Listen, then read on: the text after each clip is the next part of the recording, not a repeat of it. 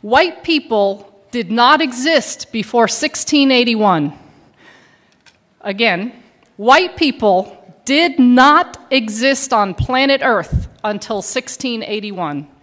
Number two, any claim that this group called white people, any claim that that group is rooted in biology or derived from genes or biology or is innate or is from nature is a lie. Third and final point. As a matter of foundational law, actually let me say it this way, white supremacy has been embedded in the United States of America from its founding as a matter of law. Now, I don't expect you to buy all that, to get all that, to believe all that, at least not now. But my job is to share with you the legal history that proves each of those three claims that I begin with. So let's go. Let's get started. We have to begin this conversation in colonial North America, specifically in the colonies, the British colonies of Maryland and Virginia. Both were British colonies, and both shared a number of particular characteristics. First, their economies were rooted in tobacco farming. If you know much about tobacco farming, it requires tremendous human labor. Lots and lots of workers. So those who owned large plantations, big landholders, constantly needed laborers to do the work to grow the tobacco. In addition to sharing an economic base, both colonies had an incredible gender imbalance, roughly 10 men for every woman. Now, let's understand a little bit about the folks who constitute the people in these two colonies. Oh, and by the way, let me give you a year.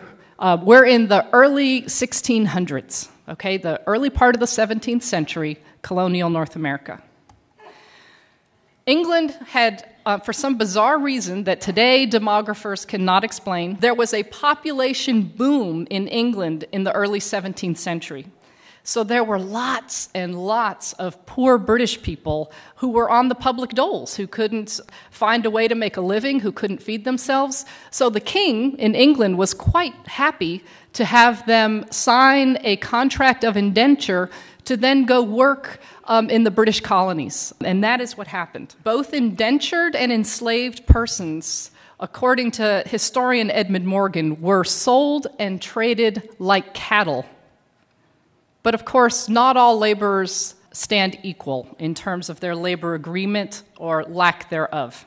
Those who came under a term of indenture worked for a term of years, and presumably this indenture was an agreement that they chose to enter into.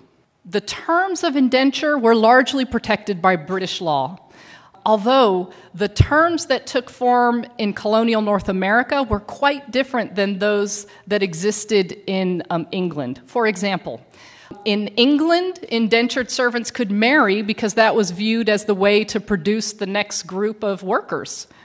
In this country, indentured servants were prohibited from marrying, and if women were unfortunate enough to get pregnant during their term of indenture, they added usually about 7 to 9 years onto their term of indenture, and 1 year to the father. Slavery, of course, was a status that came with life, work for life.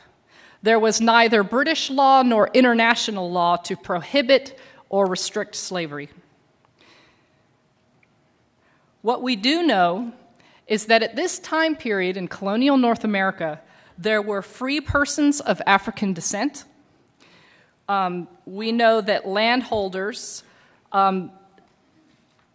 freed slaves. They did so in wills. They did so by allowing them to purchase their own freedom or the freedom of a family member. The vast majority of workers, laborers, in colonial North America at this time were British men, British workers, the vast majority.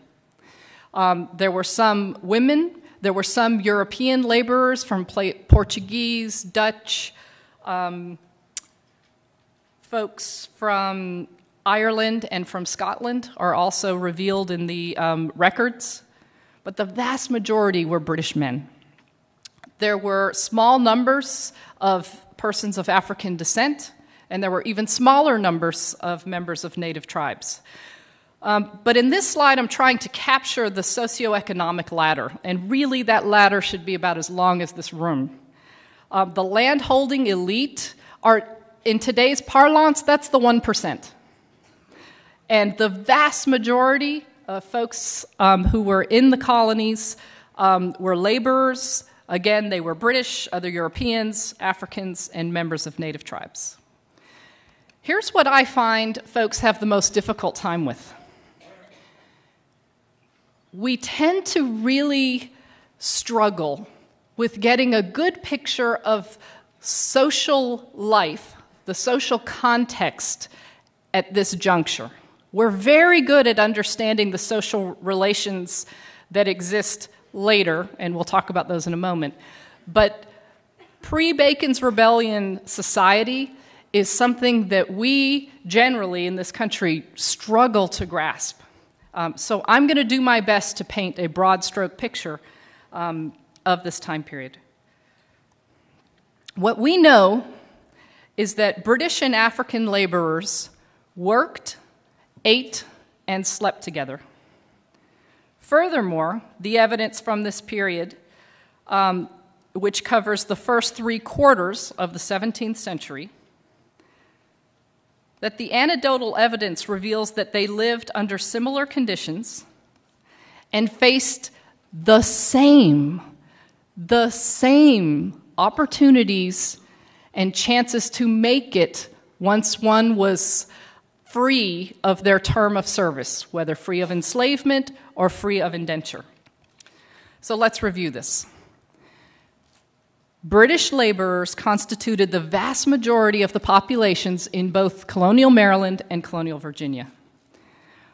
All men, of course, because the law of coverture, let me tell you something about that law of coverture.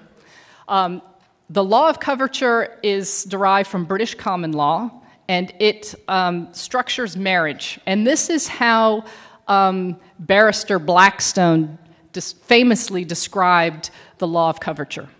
In marriage, the man and the woman become one, and the one is the man. You didn't have the right to retain your own wages. You couldn't create estate planning, wills, or trusts without the approval of a man. So all men who were free of indenture or enslavement faced the same opportunities in these colonies as a matter of law. For example, free men of African descent could own servants or slaves, and they did. They could vote, and they did. They could marry persons of the opposite sex. God, and I love that I have to make that qualification now. Woo! They could marry persons of the opposite sex regardless of national origin, and they did. In fact, marriages between men of African descent and women primarily of British descent were not uncommon at all. In one county, 1/2 of the free men of African descent were married to a European woman. There was a challenge to these marriages, but it did not come from the masses.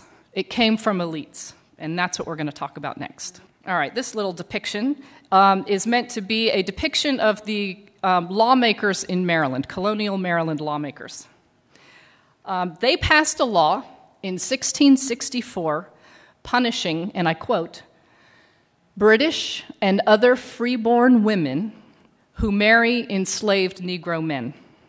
The punishment for entering into these marriages was that the woman herself would be enslaved for her husband's life, and any children they have would be enslaved into their 20s. Now imagine that you are a plantation owner. That's not a bad deal. I get more property. I like that.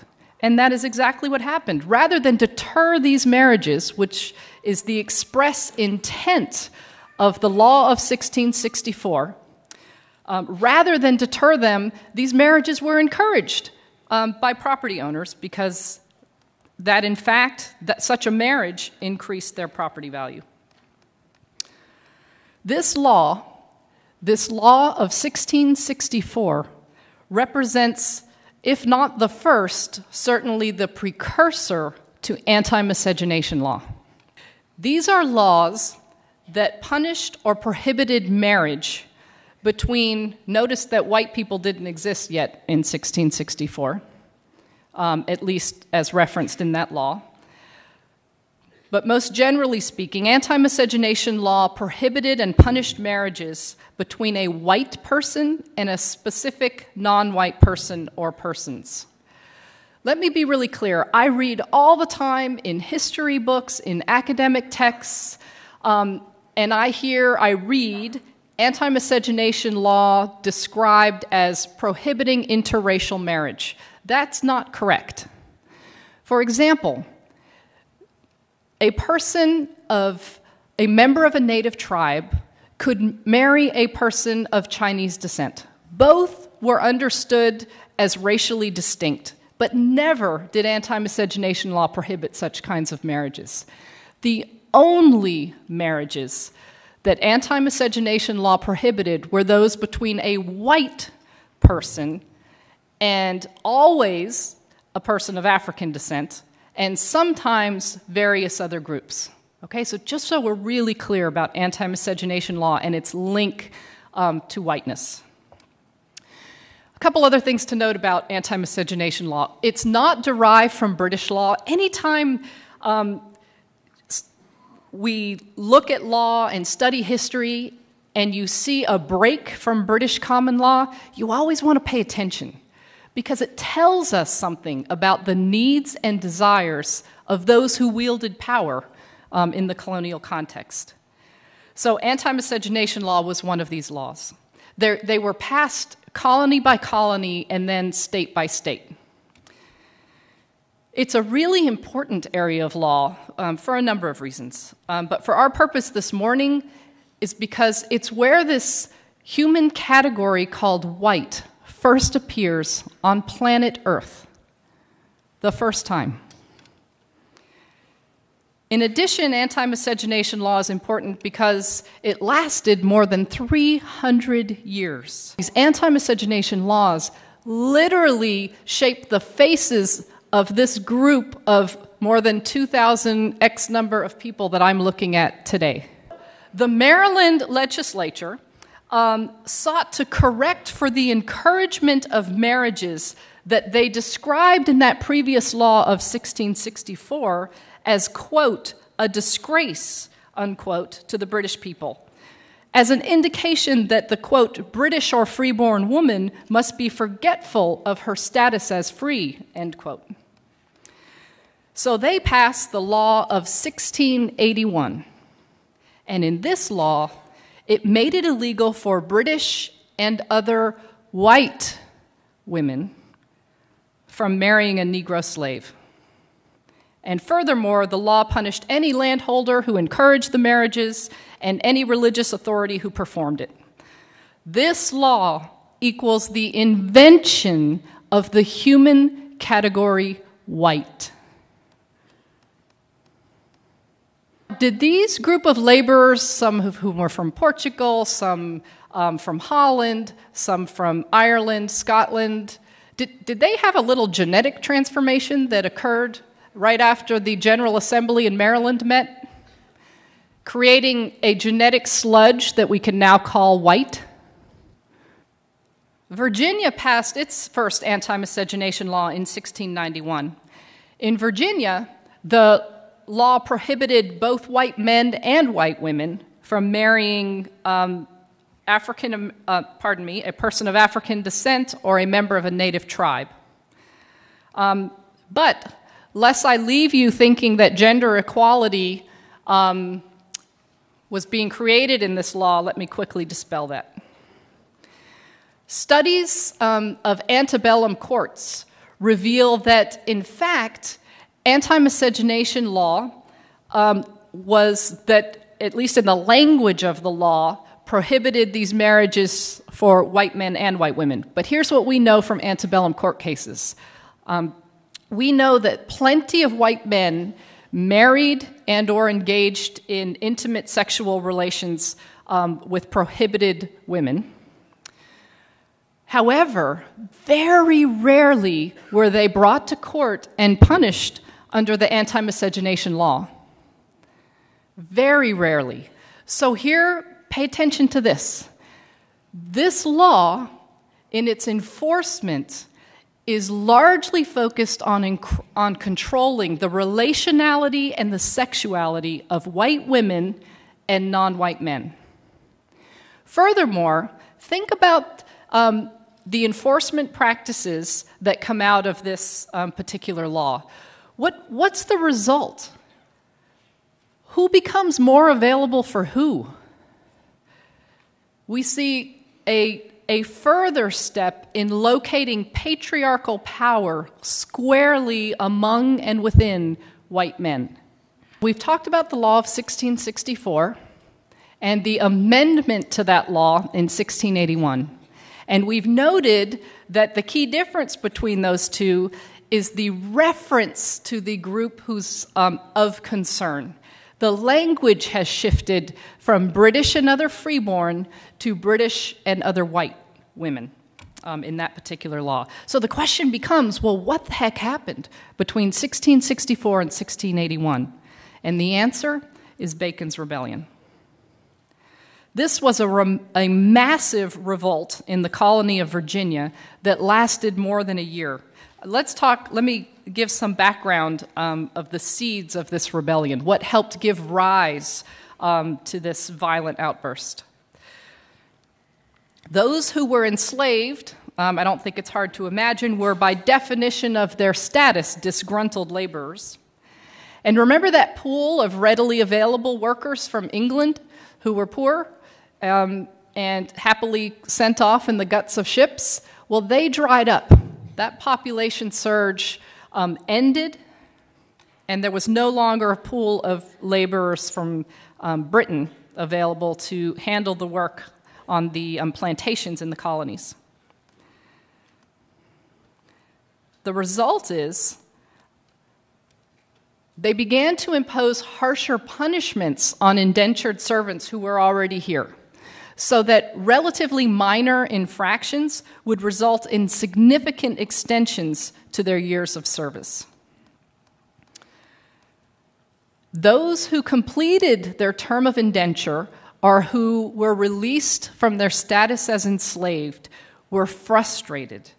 They were frustrated because the King of England gave almost all of the farmable land to his buddies.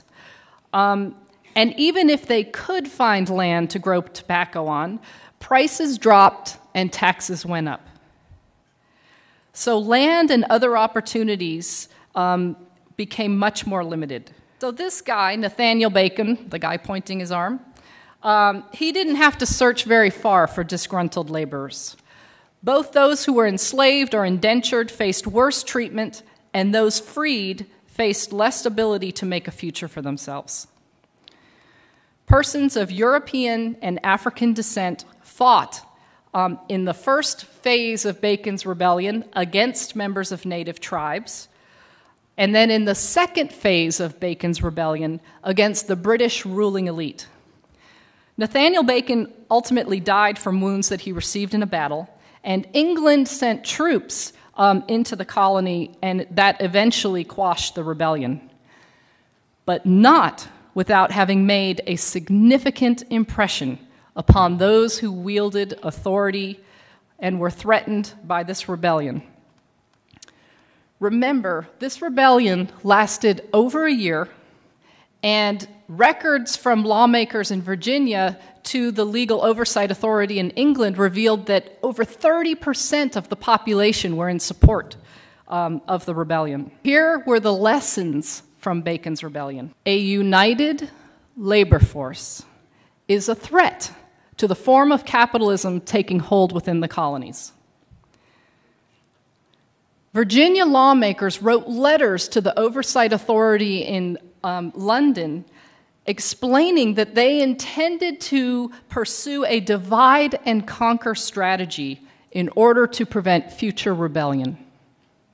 It's only after Bacon's Rebellion that we see the emergence of white people as a group of humanity. Let's think about this for a minute. 1681, some lawmakers invent a new label for a group of people. Imagine, if you will, just for a second, for fun here, that I'm a lawmaker, and I just pass a law claiming that 3/4 of you in this room are crunchies. Okay? So 3/4 of you are crunchies, and the other quarter of you are not. Who gives a damn? Who would care? Some silly lawmaker came up with a label for you. It's really unlikely that it would mean much. But let's say I follow it with this. Those who are crunchies, you can pay no more than $25 a night for that hotel. No more. Those who are crunchies are the first to come into any room at this conference and the first to leave. The first in line at the bathroom, at lunch, at any other line that forms, and the first to get to leave. And that these privileges and advantages that come by virtue of this label that I asserted upon you as a lawmaker continues when you walk out these doors. That it shapes how you are treated and what you get to do for years and years to come. Imagine you're one of the crunchies. Imagine how you might start to feel. Wow, I must be special. Imagine you're not a crunchy. Wow, what's wrong with me? This is not fair. Let's return to the divide and conquer strategy. Laborers, prior and through Bacon's Rebellion, were united. They lived the same darn lives. They faced the same opportunities, rights, and privileges once they were freed from enslavement or free from indenture. That's about to change. A slew of laws were passed in the decades after Bacon's Rebellion and continued to get passed into the first quarter of the next century. The first slew of laws included the prohibition of free blacks from holding public office, the prohibition of blacks and native tribal members from marrying whites, the requirement that whites, upon completion of their terms of service, be paid goods, including guns and gunpowder, a prohibition of free blacks possessing a weapon. We're going to come back to that. The prohibition of blacks testifying against whites. These laws began to give different meaning to these labels that prior to this moment just referenced where your nation of origin was. Not anymore. I want to return quickly to the law that prohibited free blacks from possessing a weapon. What this law did was essentially strip free black men of their ability to hold patriarchal power. Because look, under the law of coverture, here's how things worked. Men were in control, controlled women, their spouse, controlled their children, and had legal authority to do so, including severe beatings, all financial assets and land. The man had the control. But the exchange was that in exchange for that authority, he protects. That's the trade-off for patriarchal power. Stripped, made impossible by virtue of this law. And then let's look at this law that prohibited blacks from testifying against whites. We will see that throughout U.S. history. Mexicans prohibited from testifying against whites, Chinese prohibited from testifying against whites, and then it just becomes mongrels, the label, to include persons of Japanese descent and the like. So that's a law that we see throughout U.S. history. When you look at these laws, what's the message to white people? Each one of these laws has a message to this new group of people called white folks, on the one hand, and a message to those who it denies or restricts on the other. Each one of them. This package of laws, first passed after Bacon's Rebellion, did something extraordinary. Let's imagine that that light up there represents the landholding elite, the 1%. And this represents the socioeconomic ladder in the colony, okay? And so this hand over here represents this new group of laborers called white ones. And this hand over here represents laborers of African descent and members of native tribes. Before Bacon's Rebellion and through it, these laborers had the same lives, faced the same opportunities, and that changed. But when you look at these laws that passed that created this change, it divided these, created different meaning for this group versus this group, but it didn't do a whole lot to lift the economic status of white people closer to that of the white elites. Very little movement up. What it did do was it plummeted the bottom, created a new bottom to colonial society, and shoved persons of African descent and members of native tribes there. So let's look at this group of humanity called white people. We learn from this history that white people were built upon the idea that British had of themselves as white, as Christian, as freeborn, as deserving of rights and privileges from which others can be denied. To this day, white people have not been defined as a matter of law to this day. This history teaches us that white is the tool by which laborers were divided. Those who shared the same living conditions, the same opportunities, now experience ourselves as more connected with Paris Hilton than with our African American neighbor, even though our economic status is far more similar to that neighbor than to the lives of the 1%. But not only did this new organization of society create a new bottom to it, it created a link that heretofore had not existed, that connected this new group of laborers called white people with the elite. And what was that connection? This shared status called white, embedded with the presumption of its superiority. The other thing to note about the invention of white people and the meaning of white that this history reveals is that white constituted the center of patriarchal power. And we see that most clearly through anti-miscegenation law and specifically through its enforcement. We're going to move from the 17th century into the 18th century. The American Revolution has taken place, and the First Congress of the United States of America will meet for the first time. And when they meet, they will establish laws regarding citizenship in this new country. This is the building actually in New York where the first Congress met. Here are the men who represented the first Congress. These laws regarding citizenship include an area of law called naturalization law.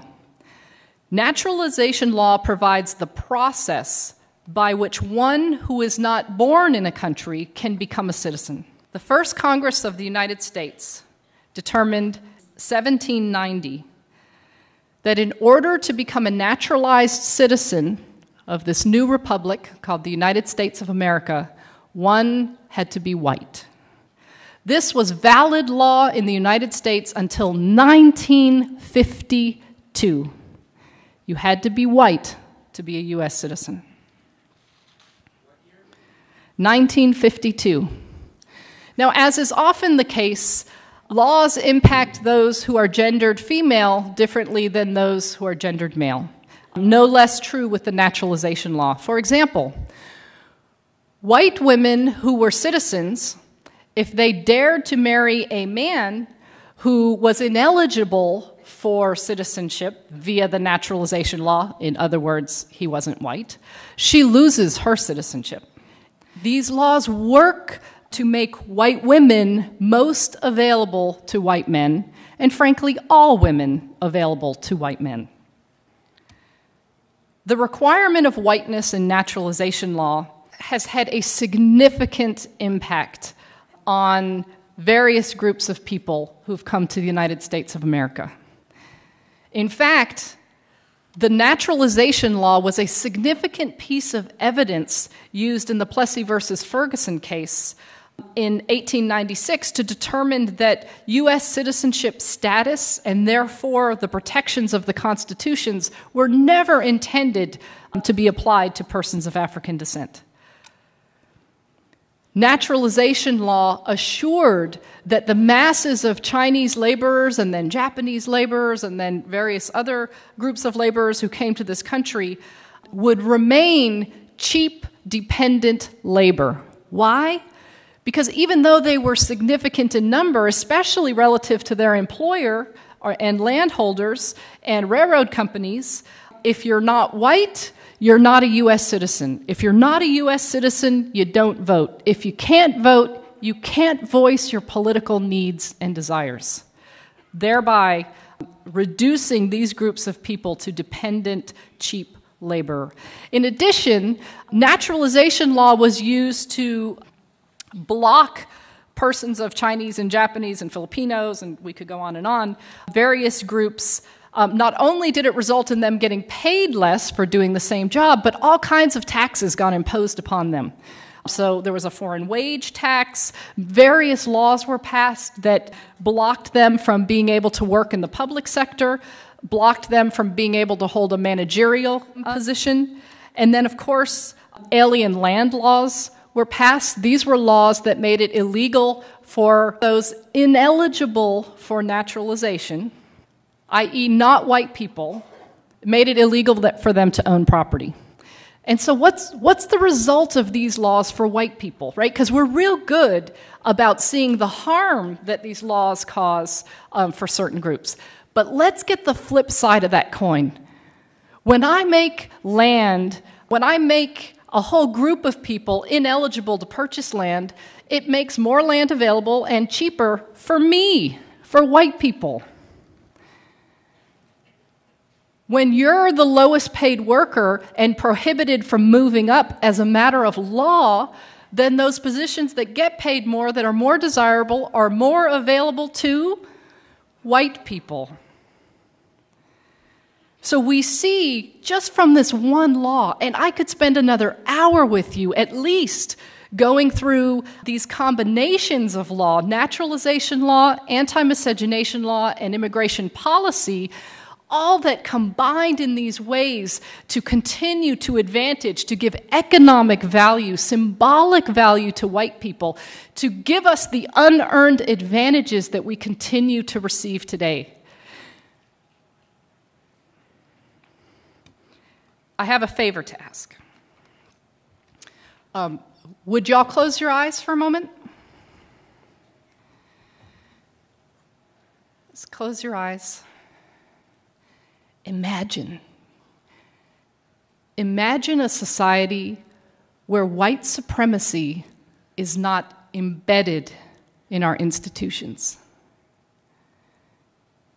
Sit with it. Think of the prison complex. Think of our education system. Think of church on Sunday, synagogue on Saturday, temple, mosque.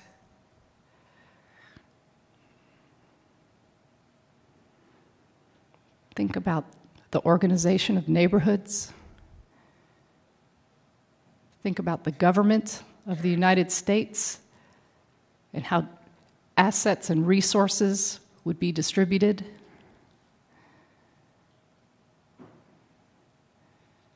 Looks pretty different, doesn't it?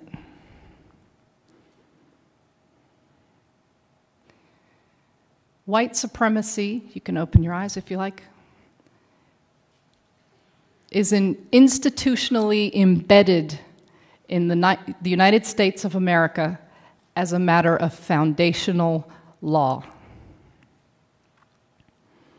So what do? Whatever image you had of an institution, an example, a relationship that was free of institutionalized and personally held onto white supremacy, hold that. Hold on to it.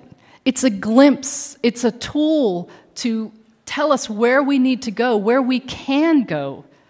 It offers hope.